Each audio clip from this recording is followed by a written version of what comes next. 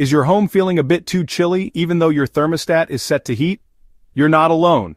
Today, we're diving into how to fix a Honeywell thermostat that isn't turning on the heat so you can stay warm all winter long. First up, let's talk batteries. Weak batteries can cause big problems. Simply swap out the old batteries with fresh ones. This quick change can often get things back to normal. Next, if your thermostat is showing the wrong temperature, it might be a sensor issue.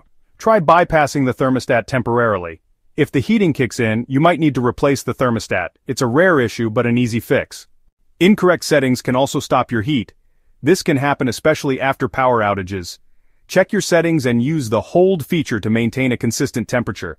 This might just solve your problem. Sometimes your thermostat just needs a good reset. Turn off the circuit breaker connected to your thermostat for a few minutes, then flip it back on.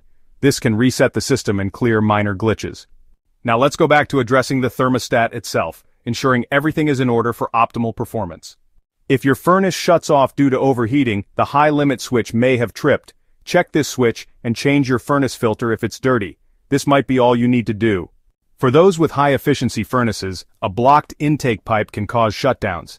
Make sure these pipes are clear of any ice or snow to keep your furnace running smoothly. Finally, if nothing else works, check for error codes through your furnace's sight glass. These codes can tell you exactly what's wrong, guiding you to a quick fix.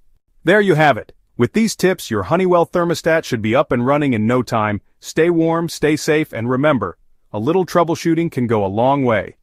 Thanks for watching, and don't forget to hit that subscribe button for more helpful guides like this one.